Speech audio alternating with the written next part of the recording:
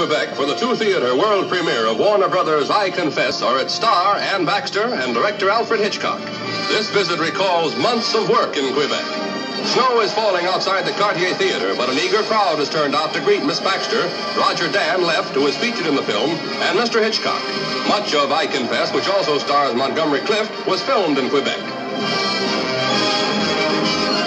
Next stop is the Capitol Theater for the second half of the dazzling Jewel premiere, the first in the history of Canada's oldest city.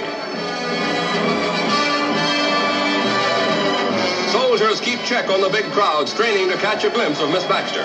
Waiting inside to meet her are two Quebec youngsters who appear in the film. It's a glamorous Canadian premiere for the new suspense thriller, I Confess.